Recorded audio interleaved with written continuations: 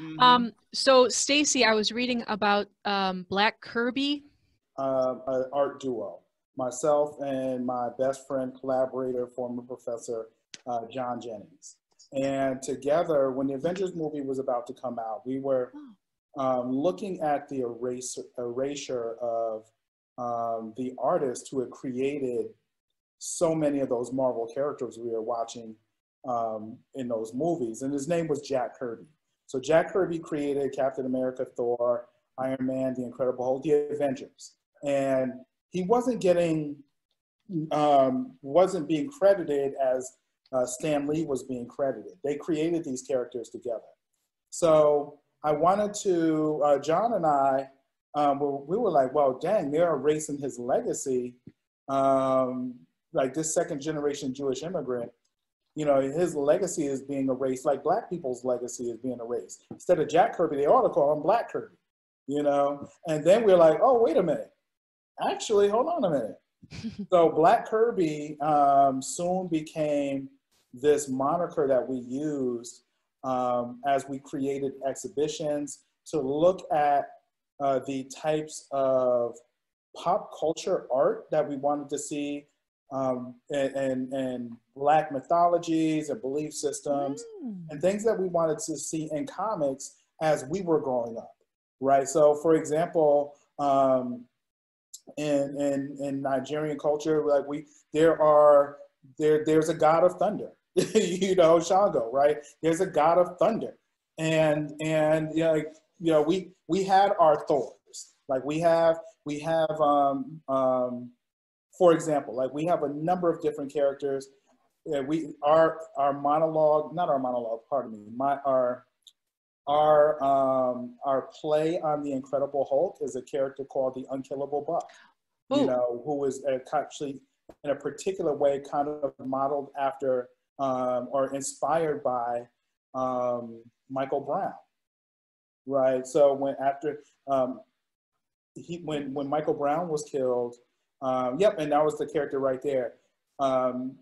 We imagined, because the Incredible Hulk is a white scientist who gets emotional and he hulks out and he becomes unstoppable. Well, when Michael Brown was killed, the officer Darren Wilson testified and called Michael Brown a demon, used words like it to describe him, I think. He said he hung off of him like a rag doll. And I think he even said something along the lines of he ran through the bullets and he feared for his life. He basically described him as the Incredible Hulk, like he was unstoppable. So what happens with, what happens when a white scientist loses control and destroys an entire city, right? The Incredible Hulk.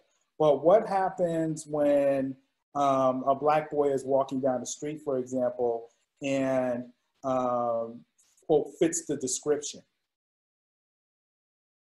right? And if you notice, like in the Unkillable Buck's hands, there's an Arizona iced tea and a bag of Skittles, right? Referencing Trayvon Martin, right? So it's the idea of Black people being unkillable, unstoppable, and what does that mean in reference to fear, right? So John and I are playing on these types of ideas as Black Kirby, but we're taking, one of the things that we do is we took many of Jack Kirby's characters and created these analogs, right? To look at pop culture and the killing of Black people is actually popular culture now. Like you can actually, many Black people have been killed on Facebook, for example, live.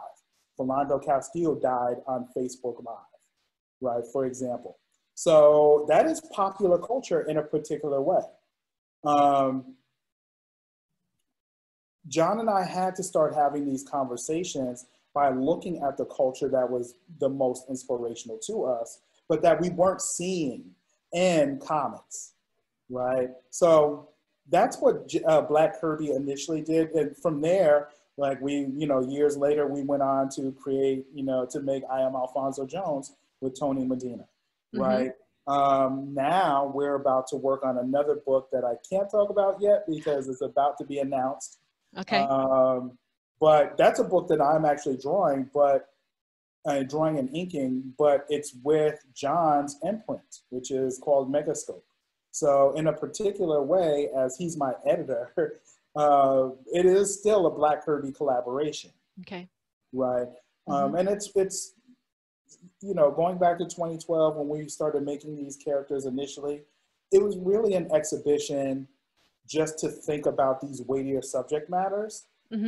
But during the Q&A, people would ask us, when were we going to make comics? They want to see an Unkillable Buck comic. You know, they want to see a Mighty Shango comic book.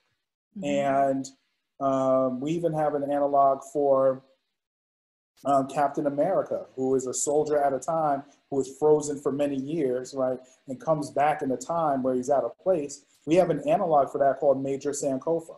And Sankofa is the Ghanaian term, which means to go back and get it. So as we're going into our future, we have to purposely go back and get our past and bring it with us. Very right? cool. It's very, very cool, but they write themselves. Like, we have our mythology, we have our belief system, we have our sciences. You know, when Black people were brought to this country during the Middle Passage and to various places throughout the world, they weren't enslaving ignorant people, stupid people. They were enslaving engineers, farmers, scientists, etc. Right?